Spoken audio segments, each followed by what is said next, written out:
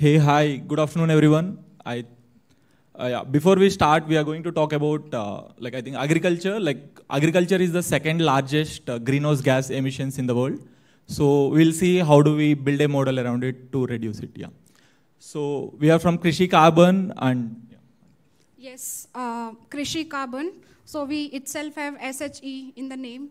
So it's oriented about the women farmers because in the tribal area, men migrate to find the jobs and the women are left to do the farming on their own. So KriSHE is the agriculture is the one sector which affects the climate and equally gets affected by the climate. Yeah, let's start. I am Nagasai Krishna, son of a farmer and co-founder of KriSHE Carbon. Yeah, I'm Anjali Rose. I'm co-founder of KriSHE Carbon and I'm daughter of a farmer from Haryana.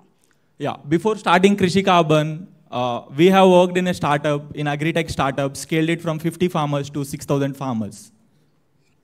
So today we are here to share story of Minati Munda, a tribal women farmer from Jharkhand. So basically in 2022, she's a mother of two and she owns land size of 2 acres. In 2022, Minati thought because more and more chemical usage is degrading her land, so she should switch to the sustainable agricultural practices. But she incurred a loss of 40% in her annual income. And there was also loss in the yield, which was 30%. She was disappointed, and in 2023, she again thought, I can't have this loss, and I should switch back to the chemical-intensive farming. But that did not work for her either because of the unseasonable rainfall and because of the pest attack. So basically, this is not the story of just one farmer. This is the 100 million smallholder Indian farmers. So, yeah. So how do we solve this? Agriculture is not working for any one of us, right?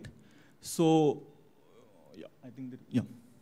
So what we do is, the model that should work is region plus plus. So where regenerative agriculture, we leverage carbon markets to actually incentivize farmers to adopt sustainable farming and also provide long-term hand-holding to these farmers. So how will we incentivize? We work with group of farmers and make them adopt nature-based solutions like regenerative agriculture and biochar, and like register a carbon project, then monetize these carbon credits and pass the maximum share to the farmers.